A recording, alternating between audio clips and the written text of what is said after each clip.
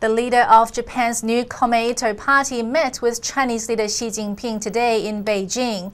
Natsuo Yamaguchi says he came with the intention of smoothing relations between China and Japan over a territorial dispute in the East China Sea. Yamaguchi handed a personal letter from Japanese Prime Minister Shinzo Abe. According to the Associated Press, the letter contained good wishes for a successful meeting and said both countries had a responsibility to maintain peace in the region.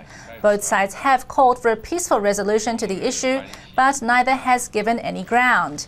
China, Japan and Taiwan all claim the Diaoyu or Senkaku Islands in the East China Sea.